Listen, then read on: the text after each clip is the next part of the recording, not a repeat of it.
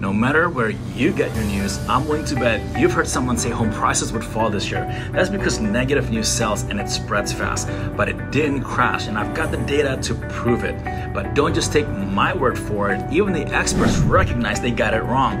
This chart shows the 2023 year-end home price forecast from 7 expert organizations. It includes both the original 2023 forecast they were released late last year and the latest revision that's available. Here's what I noticed when I look at it. All of their original forecasts said prices were gonna fall. Those are the ones in red, but look at their current forecast. You don't see any red, do you? That's because none of them still think prices will fall. And they all say that by year end, prices are gonna net flat or show positive growth. That's pretty significant change. What this tells me is that prices were a lot more resilient than they originally expected. And that's great news. I can help you stay ahead of the next round of negative headlines so we can stop the fear before it starts. I also know exactly what's happening with prices right here in our local market. Let's connect so you have the latest information.